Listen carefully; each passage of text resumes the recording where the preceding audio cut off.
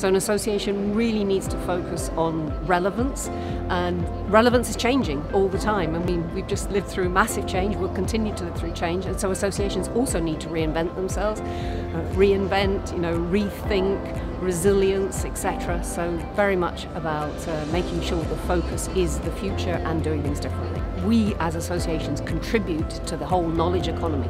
We contribute to professionalising and upgrading skills, and also bringing everybody together. All the members of associations come together and they learn best practices. It's like driving a fast car. You get there faster because you are joining a network of like-minded businesses or like-minded professionals. So associations are really very important.